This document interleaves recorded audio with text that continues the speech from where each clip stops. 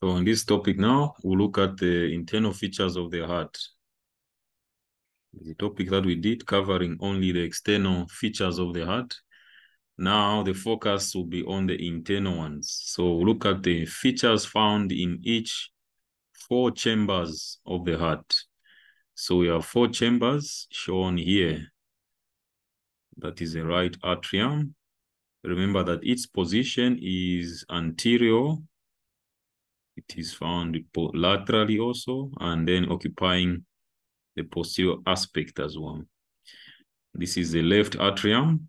Its position is posterior. So when you're looking at the heart from the anterior side, you will not see the left atrium. Then these are the 2 ventricles. This is a right ventricle. This is a left ventricle. Then in between the ventricles and the atria, we have valves. So on the right side, we have 3 valves. On the left side, we have 2 valves. So on the left, we call it the mitral valve or the tricuspid valve or the bicuspid valve. Then on the right side, we call it the tricuspid valve. Then as blood leaves the ventricles, from the right side, it goes to the lungs via the pulmonary trunk, in which we find the semilunar valves or the pulmonary valves shown here. Then from the left side, blood goes to all parts of the body through the aorta. In the aorta there, we have similar semilunar valves or simply aortic valves. Then we see that between ventricles, we have septa. Just pardon me.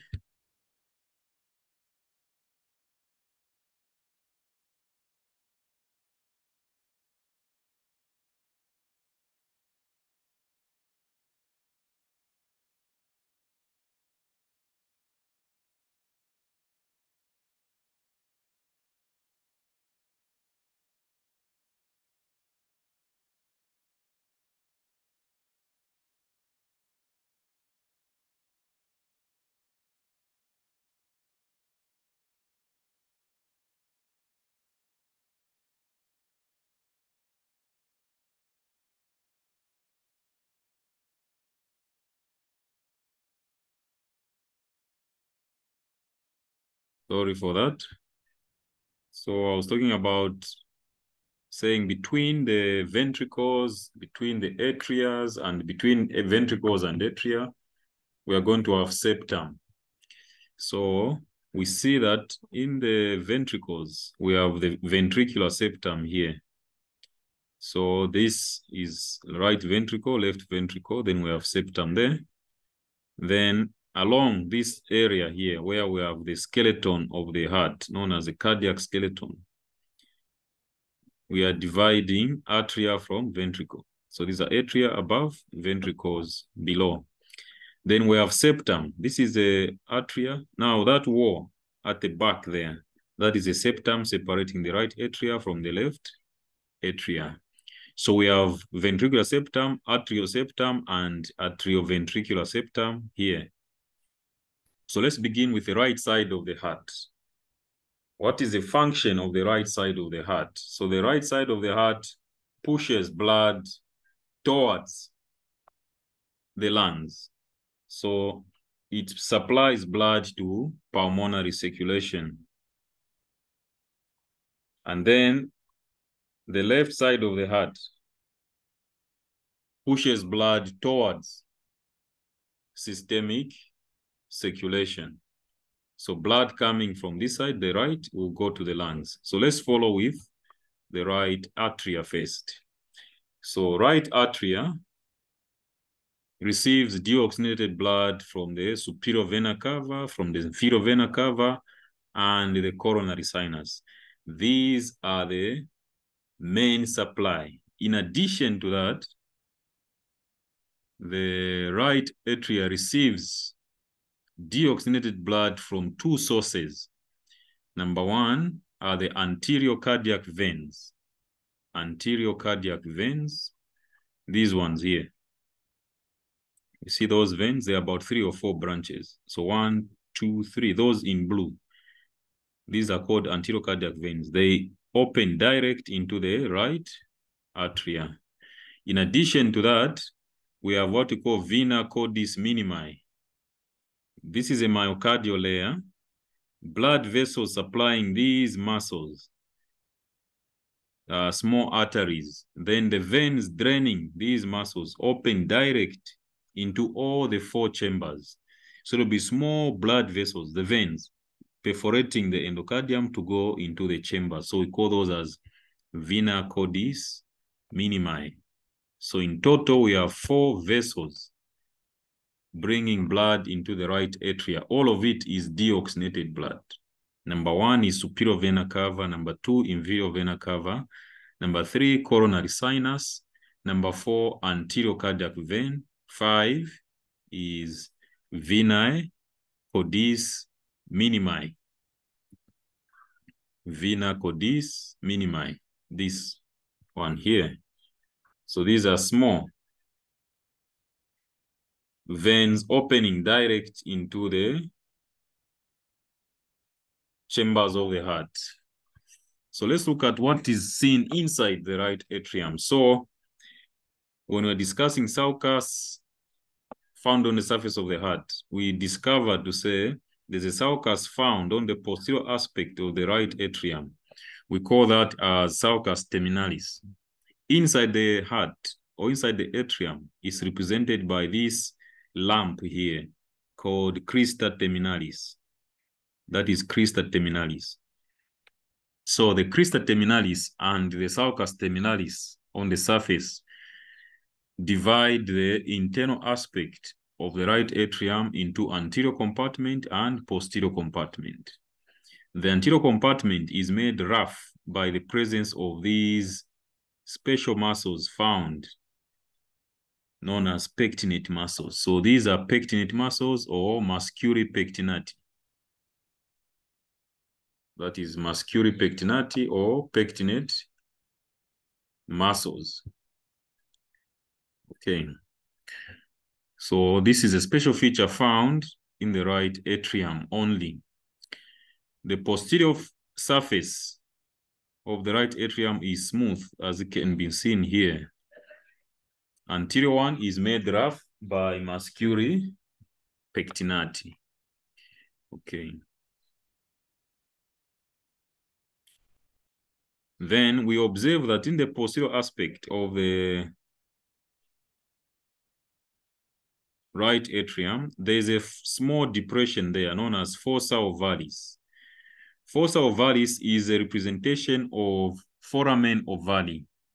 Foramen ovale is an opening in the posterior wall of the right atrium that connects the right atrium to the left atrium.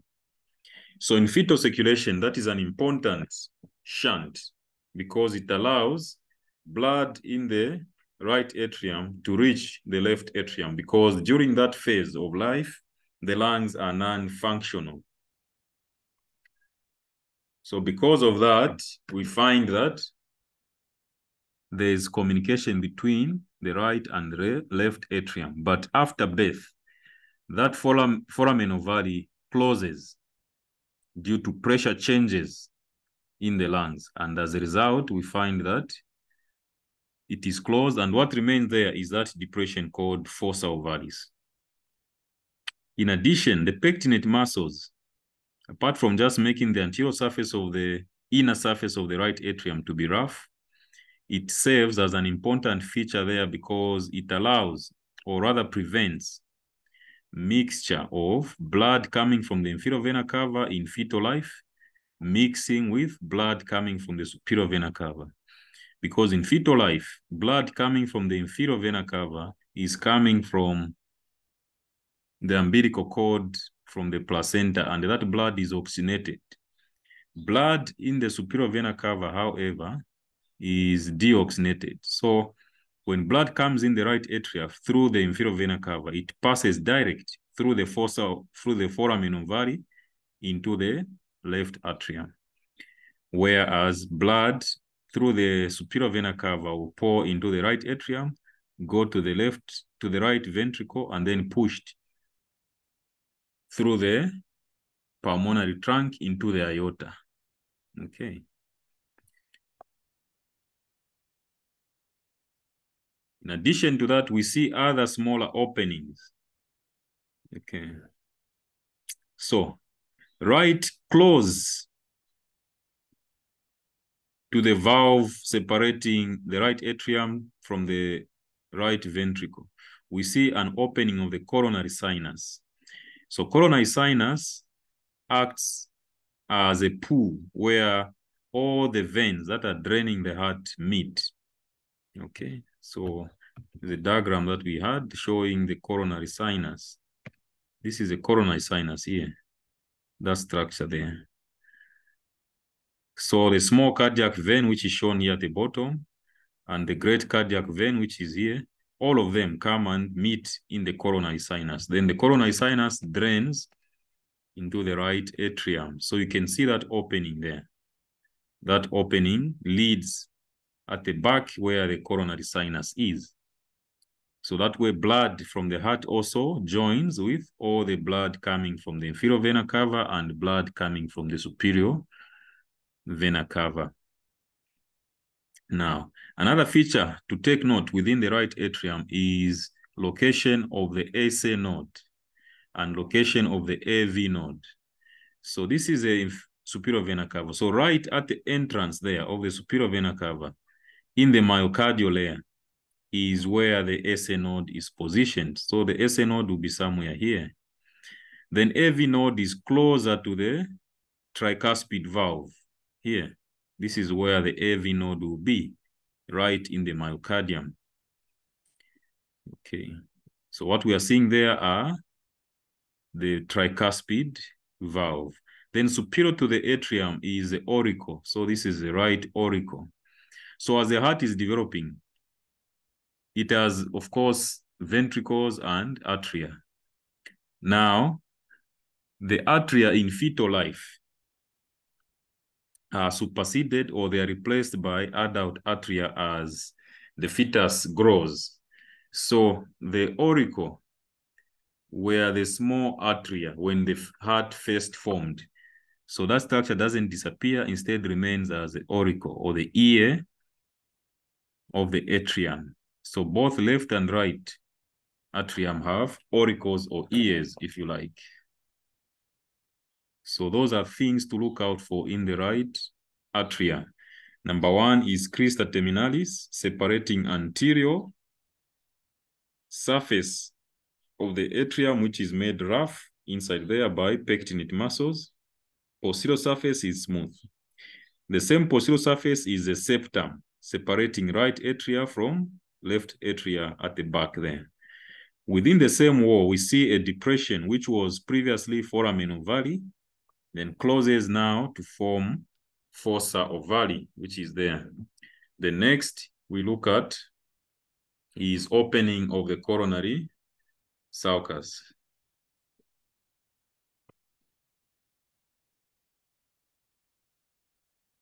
So this is opening of the coronary sulcus there. Then we see that within the left atrium or right atrium is where the first two parts of the conduction system of the heart is found. That is SA node at the entrance of the superior vena cava and AV node closer to the tricuspid valve, origin of the tricuspid valve somewhere there. Okay.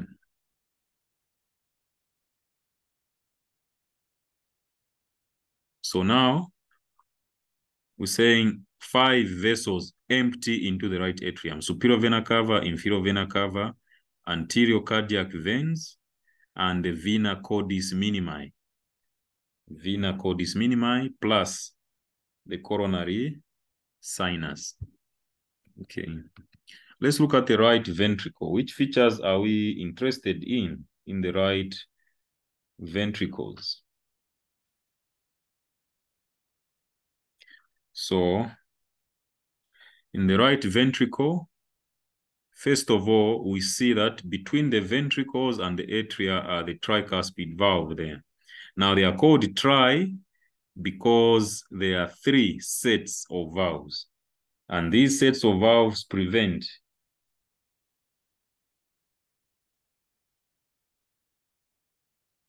So these sets of valves prevent backflow or regurgitation of blood from the ventricles into the atria when the ventricles are contracting. So how do we name these valves? Since there are three, collectively they are called tricuspid, but individually we give them name according to their position. So we have three sets. One lies anterior. This is the anterior surface of the heart. This one here. This is what we are facing or looking at. This is anterior. Then posterior is down here. Then there is a septum separating the right ventricle from the left ventricle. So they are given those names. This is the anterior cusp or flap, if you like, or valve. Then down there is posterior valve.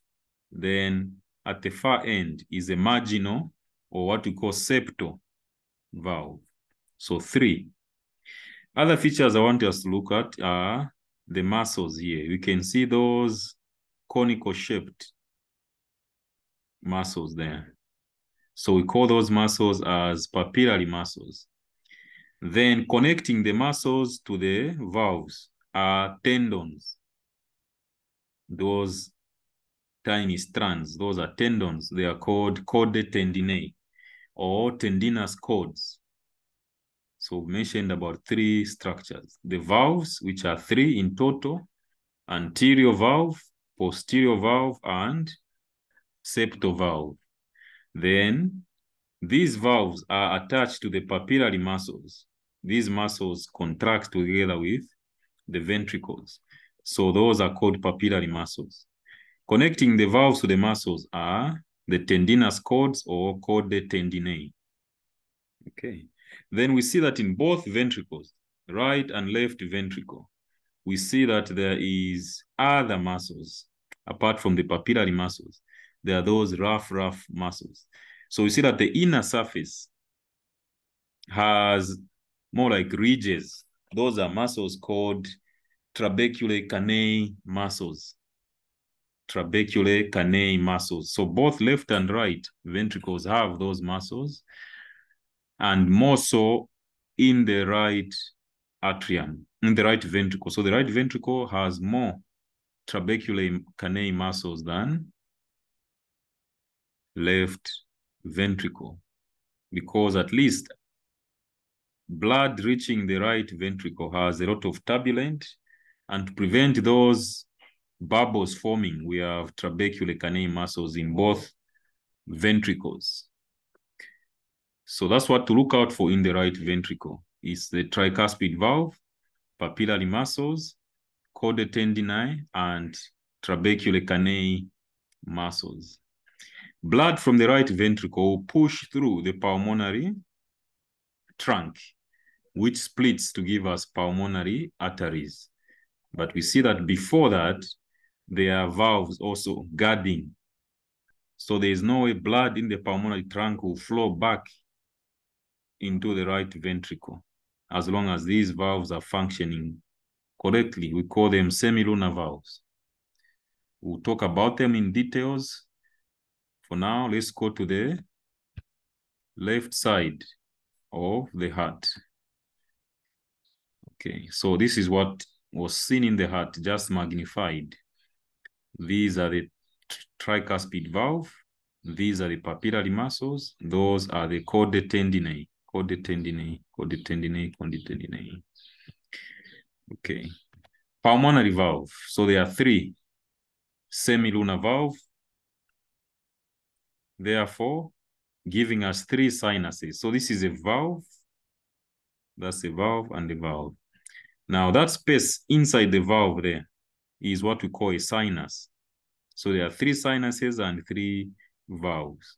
So when the heart is relaxing during the diastolic phase, when the heart is not contracting, blood pulls here and therefore tenses the valves, preventing blood to go back in the heart. So that is a sinus, then this is a valve.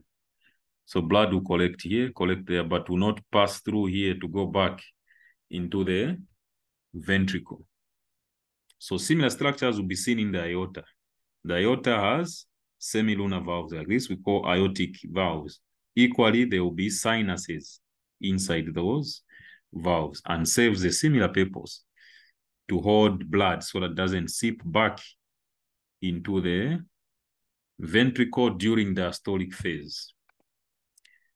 So we look at the left atrium now. So where is blood in the left atrium coming from? So blood in the left atrium is coming from the lungs. So each lung sends 2 pulmonary veins. And we're saying these are the only veins in the body that will carry oxygenated blood. So there will be 2 entering from the left side, 2 entering from the right side. So we call them as superior and inferior pulmonary veins. And I'll take you back to a diagram that was showing us a posterior aspect of the lung, of the heart. This one here, this is the left atrium. So these are the right pulmonary veins. These are the left pulmonary veins. And each side has a superior and inferior. So that is superior, that is inferior, superior, inferior. Even though we are calling them veins here, these are carrying oxygenated blood direct from the lungs. So those are the 4 vessels entering in the left atria. In addition to that, we have the small vena cordis minimi. So equally, the left atria will receive oxygenated blood from 4 vessels and deoxygenated blood from small veins called vena cordis minimi. Okay, so both atria are receiving blood from veins.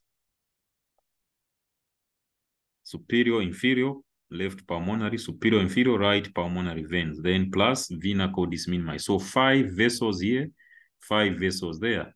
Right atria, left atria. Anything special inside the left atria? Not much. So the left atria has no smooth and rough surface. The entire inner surface of the left atria is smooth. So the pectinate muscles are absent in the left atria. Okay. Let's look at the left ventricle. So left ventricle, we're saying, is now receiving blood from the left atria plus the vena cordis minimi. Now, instead of having 3 valves between the left atria and the left ventricle, we have 2 valves. So we call them as bicuspid or mitral valves. So these are the valves. So they are just simply termed as anterior and posterior. This is anterior, which is above. That is posterior, which is below. Similar arrangement. Connecting the valves to the muscles, the papillary muscles, are the chordae tendinae shown here, or tendinous cords. In addition to that, we find that there is still trabecular canine muscles here, as you can see there. Okay. Those are trabecular canine muscles. Then another observation is that the thickness of the myocardium in the left ventricle is larger compared from the right ventricle. Look at that, quite thin compared with a thick musculature on the left ventricle here. Okay. Then blood from here now will flow through the aortic valves to go into the aorta and pumped to the systems. Okay. So now we're seeing that blood from the lungs is coming to the heart through the left atria. So in an instance where there is lower respiratory tract infection, for example, infection with beta hemolytic streptococcus, which causes rheumatic fever, you find that that infection affecting the lungs can spread from the lung tissue to go into the pulmonary circulation. And since blood from the lungs will first encounter the left side of the heart, it is usually the mitral valve that is affected in babies who have rheumatic heart fever that later on complicates into rheumatic heart disease. So what happens is that bacteria and its toxins will come and colonize the connective tissue of the mitral valve or the bicuspid valve, causes inflammation, and then the valves become incompetent. So therefore, effective closure of the mitral valve is affected. So when the heart is contracting, blood will flow through the aorta, and some of the blood goes back into the left atria.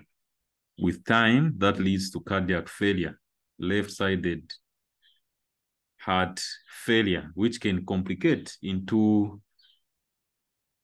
congestive cardiac failure, where both the left and right side of the heart have failed. So this is the first valve to be knocked out in patients with rheumatic heart disease, because it's the first valve that comes in contact with the microorganism from the respiratory system. Okay. So again here, seen more closely, these are the papillary muscles, those are the chordae tendineae, and those are the anterior, then down below there are the posterior valves of the mitral valve. Then we're saying blood from the right ventricle pass through the aorta. So this is the aorta that has been cut open. Equally, we see that in the aorta, we have 3 semilunar valves, C-shaped like that. Then the space inside those valves, we call them sinuses. Now, within these sinuses, we see that 2 of the 3 sinuses have small foramens. You see that foramen and another foramen.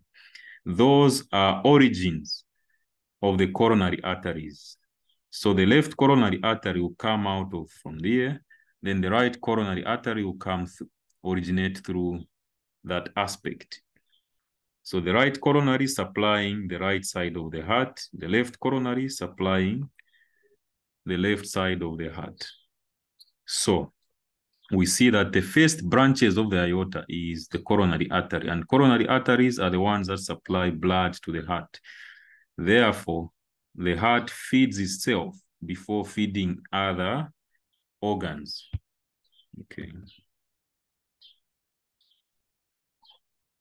So again, here are the aortic sinuses and the valves shown. So these prevent regurgitation of blood from the aorta back into the left ventricle.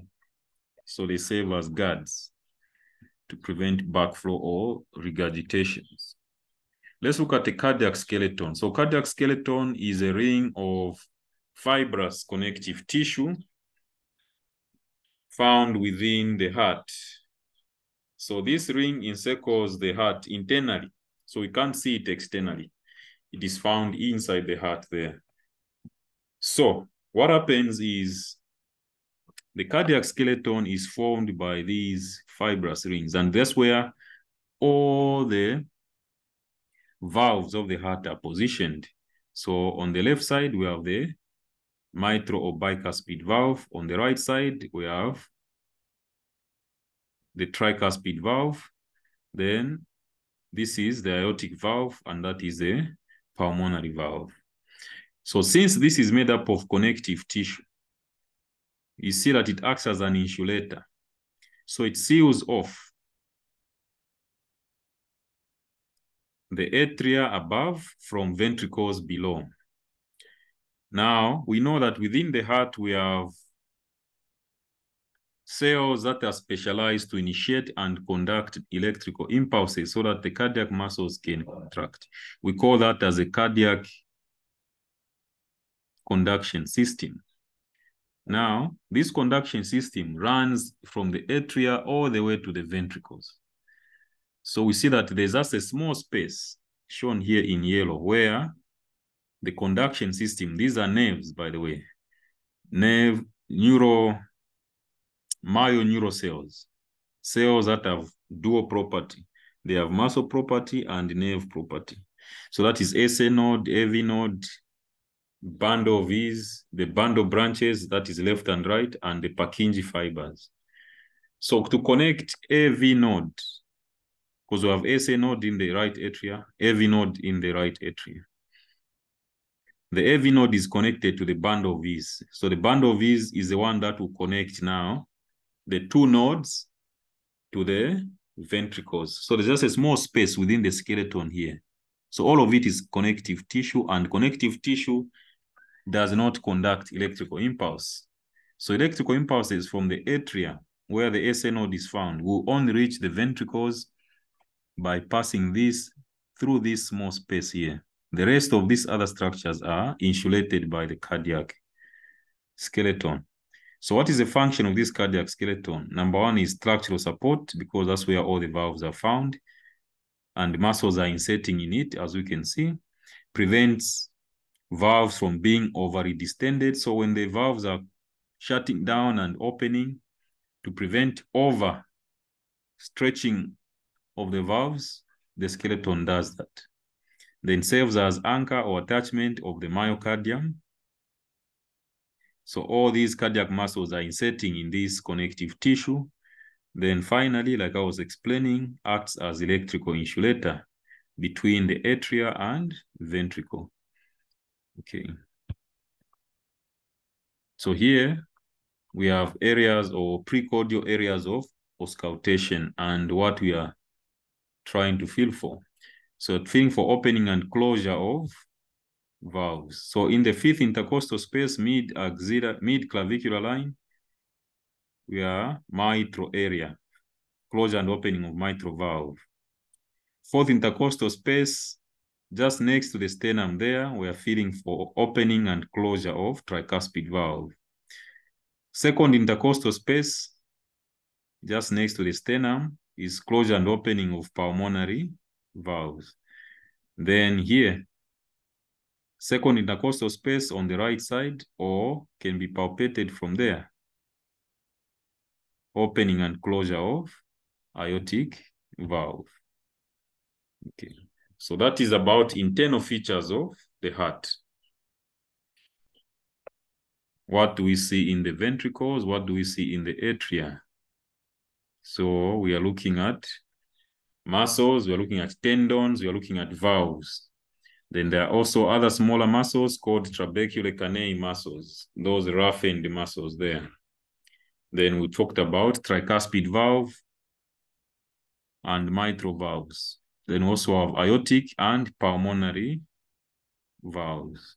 In the next topic, we'll discuss the electrical conduction system of the heart.